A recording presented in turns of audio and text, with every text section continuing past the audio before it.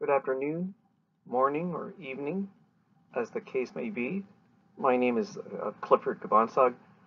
I am an addiction medicine physician practicing in Middletown, Ohio. In recognition of May 31 as World No Tobacco Day, as designated by the WHO, I am presenting about the truth, what big tobacco doesn't want you to know, and what you can do about it.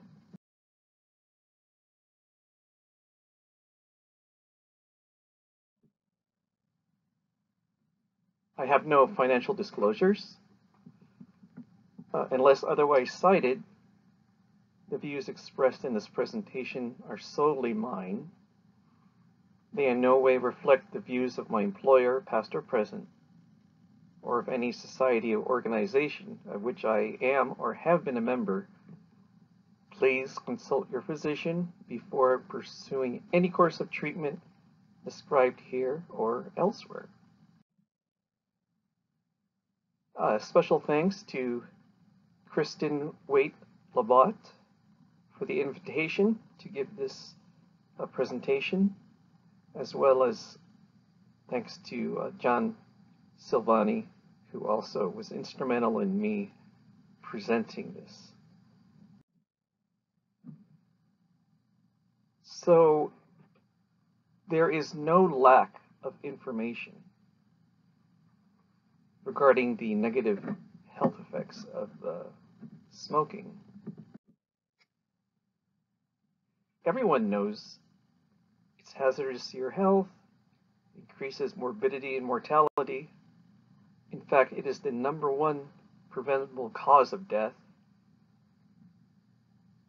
causing needless expense and astronomical healthcare costs. Yet, full knowledge of this is insufficient to deter use. Why? How many cigarettes are in a pack? 20. Why are there 20 cigarettes in a pack? I'm going to read some statements made by Big Tobacco. The cigarette is one of the most efficient drug delivery systems ever devised. Within seconds of the first inhalation, a dose of nicotine hits the brain, providing instantaneous satisfaction of nicotine craving and concomitant mood alteration. This is a quote from the litigation documents, 1996. Without nicotine, there would be no smoking.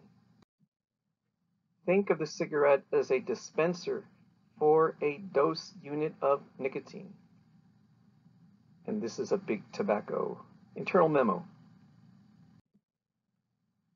As you can see here, when comparing the different modes of tobacco use, notice the very steep curve in the upper right corner, in the upper left corner regarding the steepness of the curve there as far as the onset of effect of all of the modes, all of the forms of tobacco. Cigarettes, smoking are clearly the most rapid acting as far as brain activity goes.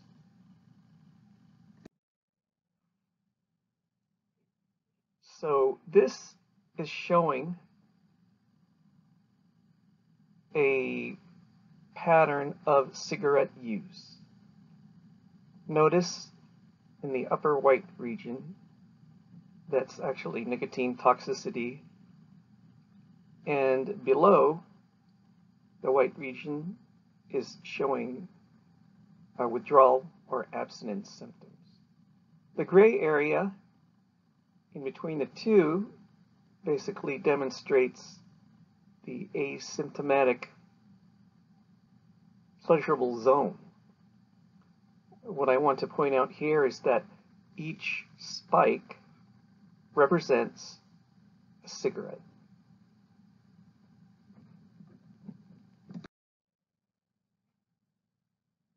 So there are 20 cigarettes in a pack,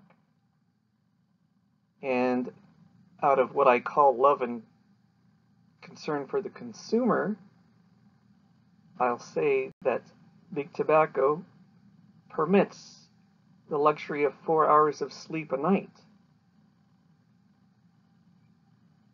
If someone smokes greater than 1 pack per day, chances are he or she is being awakened by nicotine withdrawal and must smoke in order to fall back asleep.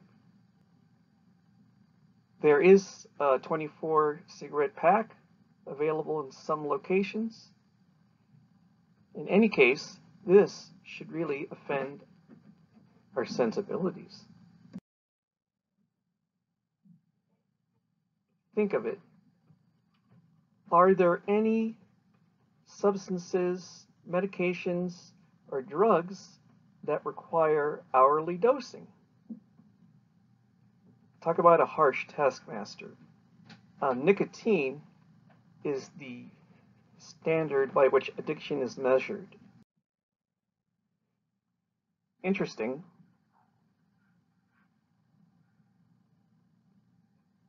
Reynolds American. Interesting that they're the second biggest tobacco company, and yet they ban tobacco use on the entirety of their campus.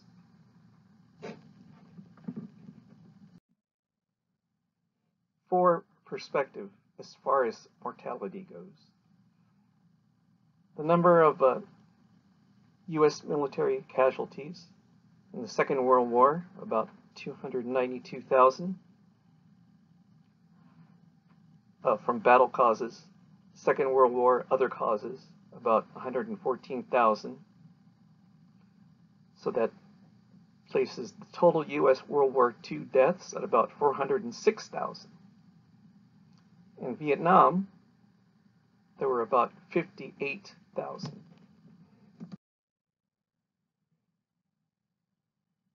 How many people in the U.S. die every year due to smoking and related causes? 50,000? Actually, 50,000 deaths from secondhand smoke alone. The total U.S. death rate from smoking is about 488,000. And when you look at it in terms of U.S. military mortalities, this number is greater than all those lost in the Second World War and Vietnam combined. But more relevant perhaps to us is that this is basically a COVID scale mortality rate each and every year. So let's break it down. 488,000 people die a year. You divide that by 365 days in a year, which gives us 1,336 people per day. Divide that by 24 hours in a day, which comes out to 55 people per hour. Divided that by 60 minutes in an hour. Basically, that's 1 person a minute. Is everyone okay with this? Consider, tobacco is the only commercially available product, when used as intended, as received by the consumer, unaltered or otherwise adjusted by the consumer, it kills half of the customers that use it. Now think about that. Can you think of another product that even comes close to the scale of death? Why do we tolerate this with smoking. Uh, I'm going to use these terms, the plasticity and the malleability of the perception of risk.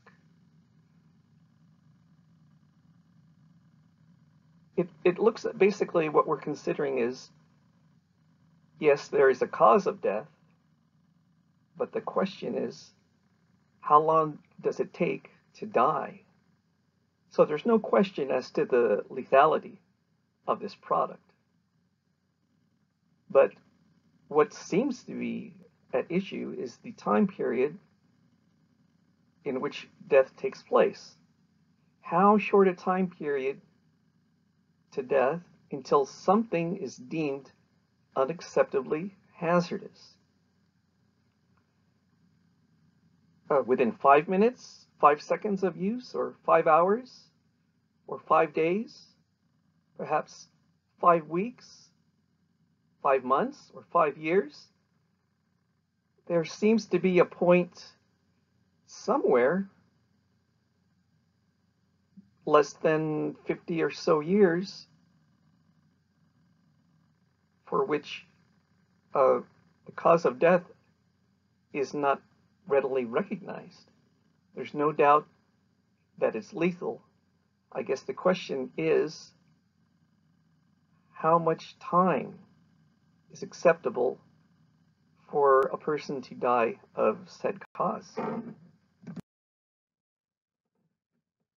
This is a true story that I recently had with a patient. So she declined the Johnson & Johnson COVID vaccine. And I asked her why, and she stated she was concerned about the risk of death. And I pointed out to her that the risk of such death is 1 in a million. That was too high a risk for her. And yet, when I asked her about her smoking, and that there's basically a 50% mortality, she really didn't have anything to say as far as justifying that, other than, I'd like to continue to smoke, and I'll quit when I feel like it. So is this foolish? Well, perhaps. Is it dumb? Well, this doesn't have anything to do with intelligence. Again, there is no lack of information about the negative health consequences of smoking. So why do we continue to smoke?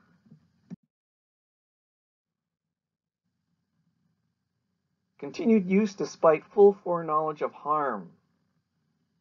And what is this called? By definition, this is a substance use disorder, or what was commonly referred to as an addiction. And in this case, we're talking about tobacco use disorder. So what can we do about it? Here are some points that I've found to be helpful in assisting patients to stop smoking. So number 1, make a firm commitment to quit. The only way that someone is going to continue to smoke is if they stop trying to quit. Then I recommend listing the top 10 reasons to quit on a piece of paper, and then post it prominently in a high traffic area in your home.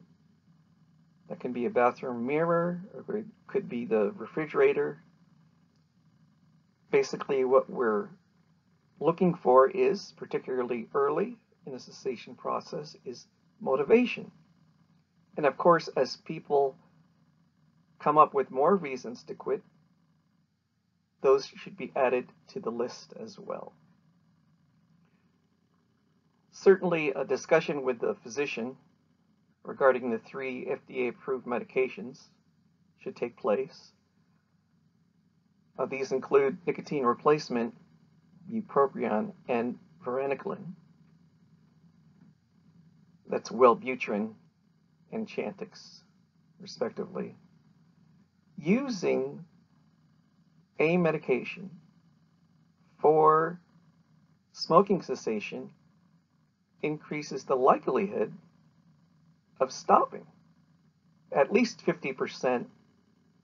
Some studies demonstrate over 70%, versus trying to stop without a medication.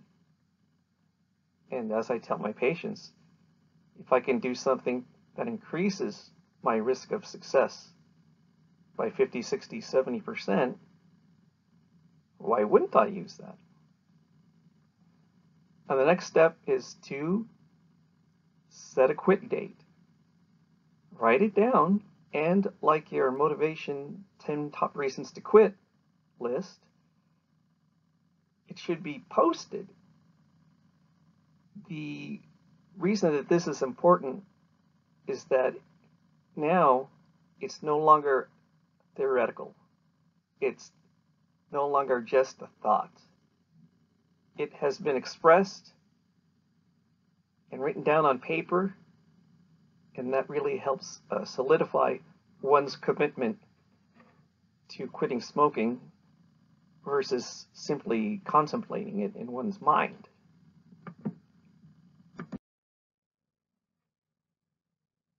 It's important to inform those around you, and what this does in effect is increase accountability. The thought now is, oh, I've actually told people that I'm stopping smoking. I better stop smoking. This is certainly therapeutic use of positive peer pressure. Next, dispose of all of the tobacco, the lighters, any associated paraphernalia, all of the things that are required to smoke.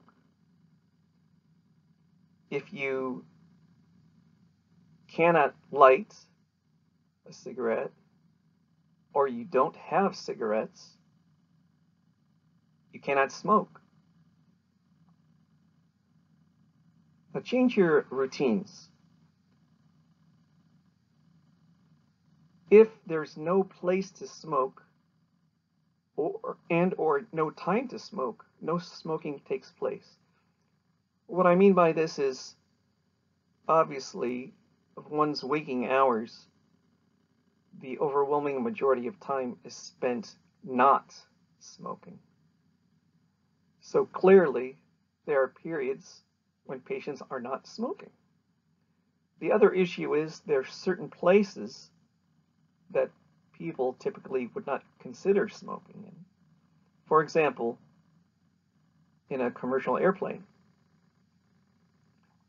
For other people, it might be a car or a room, whatever the case may be.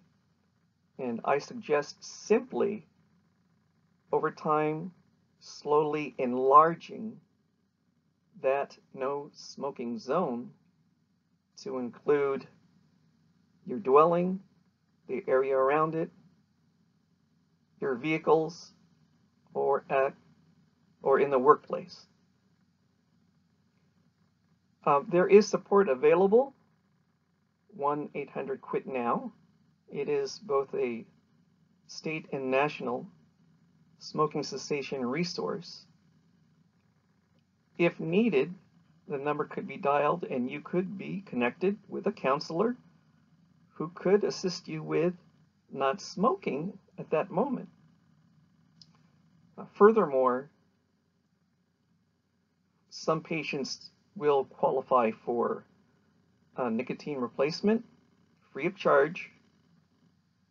Ironically, there are still a number of insurances that do not cover nicotine replacement. So there are going to be lapses. I tell my patients, don't be discouraged.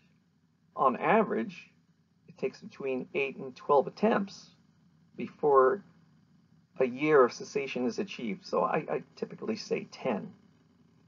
And this process should be repeated as long as it takes to stop smoking.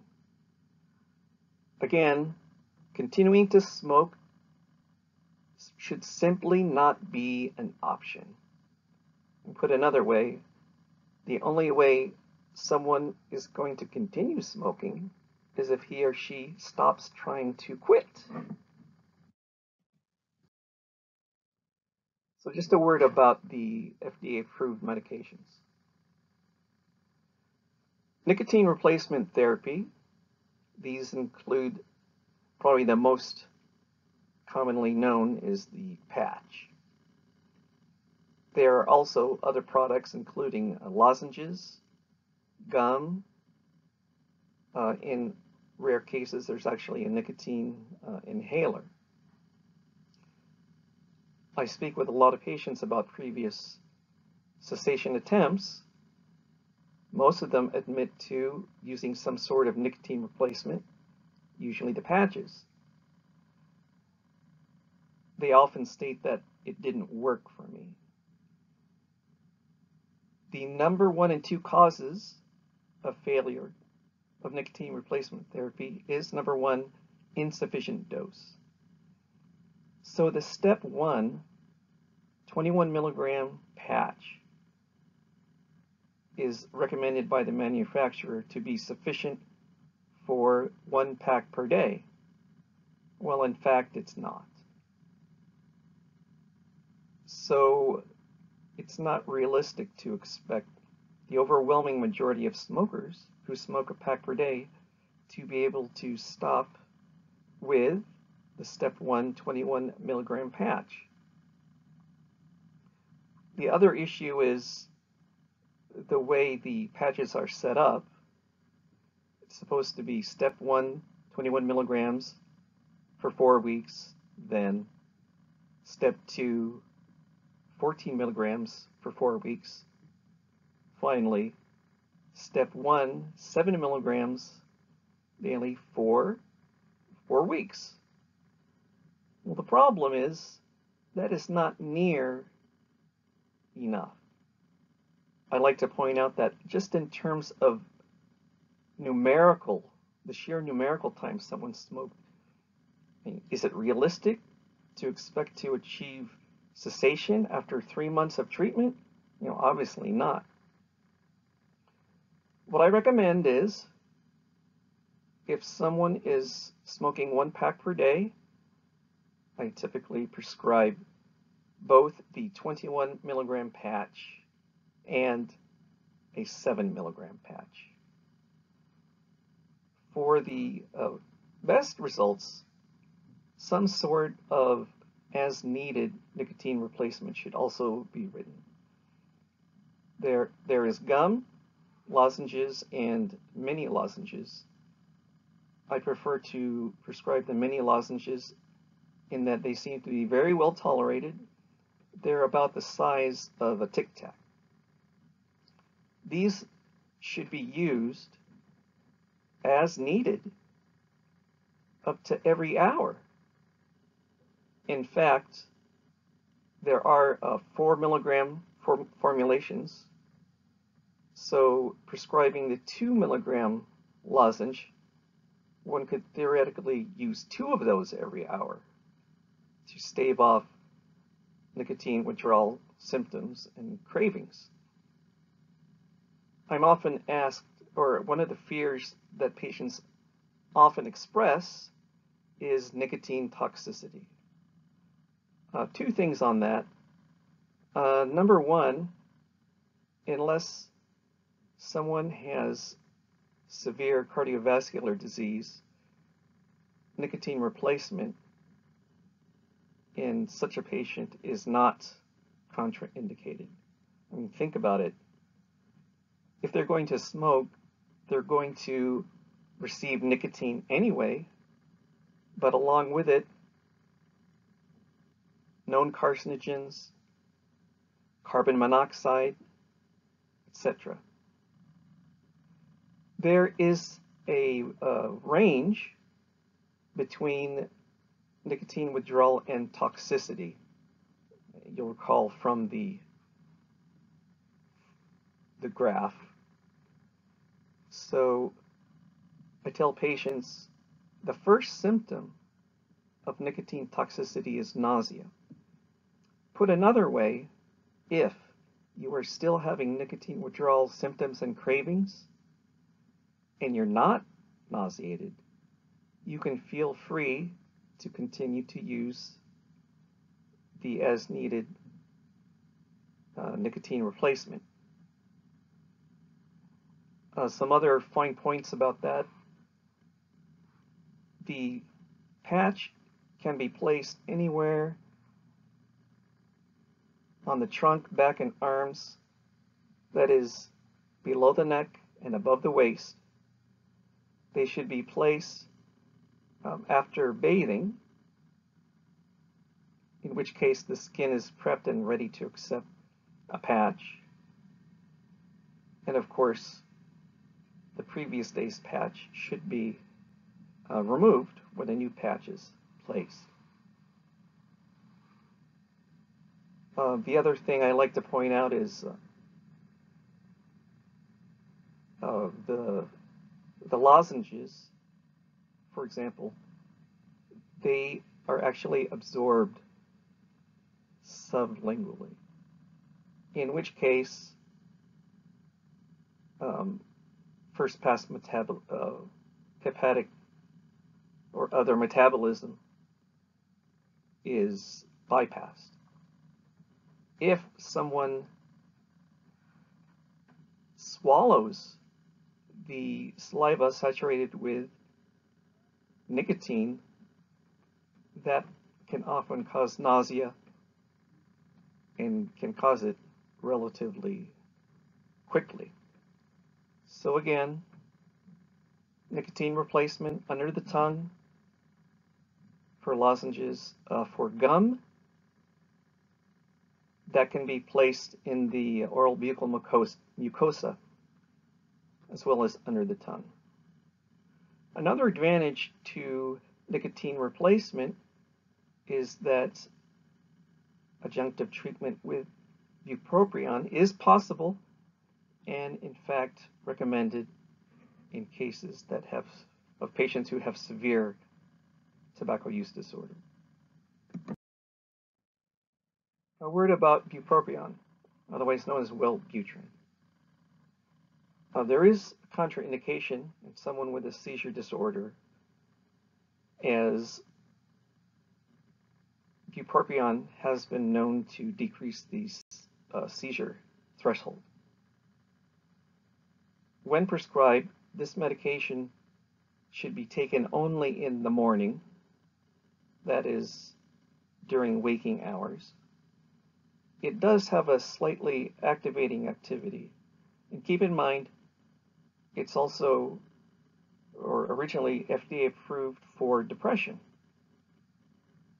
One of the nice things about this medication when compared to medications in general, and particularly antidepressants, is that this is one of the few that is at least weight neutral, and in fact, more often than that, weight negative, that is often associated with some mild weight loss.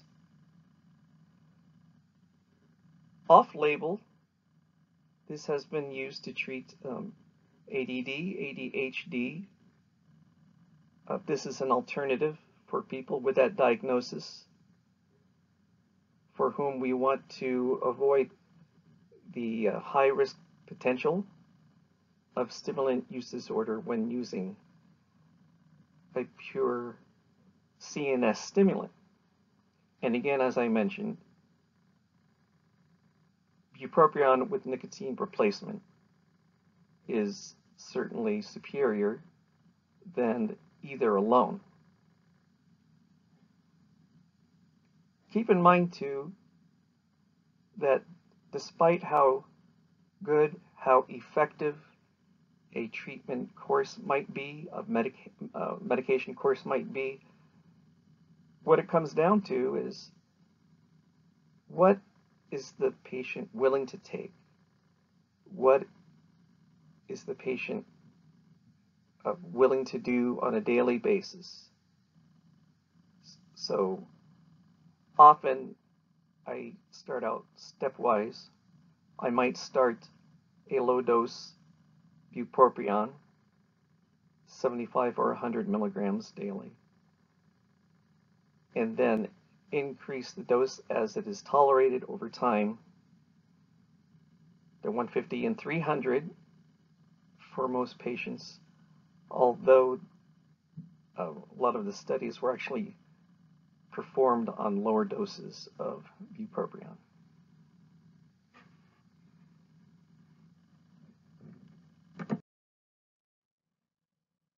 Varenicline, otherwise known as Chantix. Studies have shown that it is the most effective smoking cessation medication. Now, the problem is many insurances do not cover it, particularly as a first-line treatment. Many insurance companies require a failure of either and nicotine replacement and bupropion. There is not a lot of evidence demonstrating safety and efficacy of combining varenicline with either bupropion or nicotine replacement therapy, but there has been an increased interest in this. It'll be interesting to see what the meta-analyses show. An advantage to varenicline is it's designed in such a way that a patient can continue to smoke for the first week while taking varenicline. One of the notorious side effects are disturbing dreams. For some patients, this is a deal breaker, and for others, not. Some patients report that they knew that there was a possibility of them having disturbing dreams. They knew it was coming. It was not particularly distressful to them, so they tolerated it and continued to take it. But again, as effective as varenicline is, it's only as good as the patient is willing to take it. There are a multitude of reasons for cessation. As mentioned, the negative health effects are well known. Certainly the decrease in morbidity and mortality is a motivation. I point this out particularly when someone is being treated for a different substance use disorder, mostly opioid use disorder. I ask, why is it that you're seeking treatment at this time? Answers often include the health, family, longevity. I point out, and I might even say, it would be an ironic shame for you to bring your opioid use disorder into full remission only for you to die of a tobacco-related cause. That does not make any sense, and it's something for the patient to ponder. The financial benefit of stopping is obvious. Certainly there are applications available that calculate based on your per day tobacco use how much you are saving. These applications can be found readily and are available for smartphones. Another point I like to make is, particularly when a patient has children, I stress to them how important it is for their children who have been unwittingly conferred with an increased risk of developing a substance use disorder, they do not have the luxury, in many cases, of even experimentation. And often, you do as I say, not as I do. It doesn't work. And again, by example, more is caught than taught, per se. In other words, if smoking cessation is serious enough for the patient to do so, that is a compelling reason in and of itself for their children to either stop or not start smoking altogether. There is a perception among many that classify cannabis as the gateway drug. This really is not the case. The gateway drugs are in fact the legal ones, and that includes tobacco and alcohol.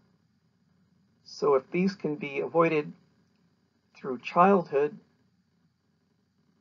adolescence, and into young adulthood, the likelihood of developing another substance disorder is very low. Probably the most compelling reason is what smoking cessation does for overall abstinence from whatever substance use disorder. And I often ask patients outright, if there was something more that you could do to help you abstain from opioids, would you do it? Most say yes. Most do not hesitate. But there are those who hesitate, and there are those who say it depends on what it is, in which case they have demonstrated an unwillingness to do anything that could help them stop using. Studies have shown an increased likelihood of achieving abstinence from other substances by smoking or tobacco cessation. Depending on which study, some show as low as 50% increased risk or increased likelihood of abstinence upon smoking cessation, up to 450%. To round it off, I often say increased likelihood of achieving abstinence by 300% versus continuing to smoke or use tobacco. The other thing I like to point out is there are people who would like to discontinue opioid agonist treatment for opioid use disorder. Certainly, patients are free to discontinue. Most of them do so with the thought of not relapsing.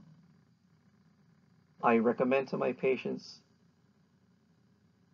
that before any serious thought is given about discontinuing medication-assisted treatment, for the best results, smoking cessation should take place first. And again, that dramatically decreases the risk of relapse with the other substance use disorders. Here are some resources that I found to be helpful. There are, of course, many resources available. As I mentioned before, 1-800-QUIT-NOW. Nurses might want to seriously consider becoming a certified tobacco treatment specialist. And you can find more information about that at ctttp.org. The curriculum is basically 40 hours. It's often completed in a single week, but there are other options available. This, I think, can really go far in helping patients stop smoking. It is a credential, and it's typically renewed every 2 or so years, given sufficient CMEs. So I urge you, for those of you who would like to go further in terms of assisting patients with smoking cessation, by all means, become a certified tobacco treatment specialist if at all possible. When it comes to substance use disorders, people are most familiar with 12-step, such as AA, NA. There is another approach based on rational emotive behavioral therapy, SMART recovery. SMART, which is an acronym for self-management and recovery training, using principles from REBT and motivational interviewing. Patients can learn skills to change actually any undesirable behavior, and certainly this applies to tobacco use as well. The scientific basis for the effectiveness of REBT is well established. The other thing I like to point out is through SMART recovery, there is a mandatory and standardized facilitators training. It takes place over the course of about 3 months. It's very doable.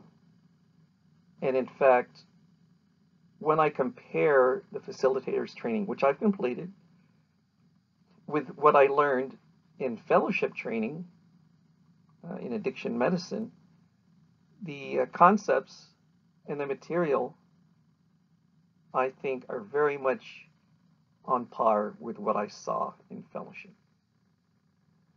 The founder of REBT is the psychologist Dr. Albert Ellis.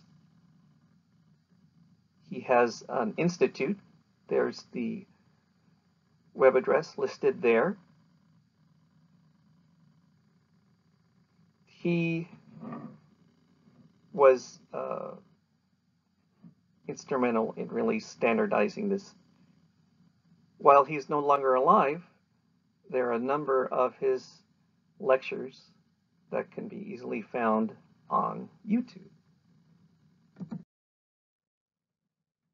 This is a smoking cessation brochure. I've examined a lot of materials, and I've found this one to be the most comprehensive. A PDF of this can be found at www.becomeanx.org. It is actually produced in collaboration with the Mayo Clinic. There's something that I've labeled vicarious self-efficacy. In a previous life, I used to be a school orchestra director, music teacher, and I was shown evidence that elucidated what the major determinants of student performance is. Surprisingly, it's not socioeconomic status, it's not race, it's not parental occupation. The most indicative factor in student performance was, in fact, teacher expectation. I think the same concepts can be applied to what we do. Certainly, we're about fostering success in patients changing, discontinuing undesirable behavior. I had a discussion with a fellow internal resident one day in the outpatient clinic. And he was, I'll say it, complaining about how non-compliant his patients were. And yet, they still came for appointments. And to quote him, he said, "They're non-compliant. What do they want me to do? Absolve them?" To which I replied, "Look, if we don't think that they can succeed, what makes us think that they think they can succeed? In which case, are they likely to succeed? No." I formulated the following Latin phrase that I would like to be placed on my tombstone. Credere in aliis in erum pro. Translated, believe in others on their behalf. Again, this is what I call vicarious self-efficacy. In closing, I'd like to share this painting with you. It's by the Belgian artist René Magritte, entitled La Clairvoyance, the Clairvoyant, which he painted in 1936. When I saw this painting for the first time, I was very much struck by the symbolism. So the artist is looking at an egg as the subject. And yet, he's painting a bird. That doesn't change the fact that he was actually looking at an egg. So he was looking at the egg not so much as an egg, but what that egg had the potential to become. And again, isn't this vicarious self-efficacy? What do you see? Potential realized. If there are any questions, I've listed my email below, Dr. Kabansag at paxtreatmentcenters.com. If I can be of any further assistance, please feel to reach out. I thank you for viewing this webinar in celebration of World No Tobacco Day. I hope that you were able to glean at least a few things that hopefully can be effective in helping your patients discontinue smoking, tobacco use. Thank you.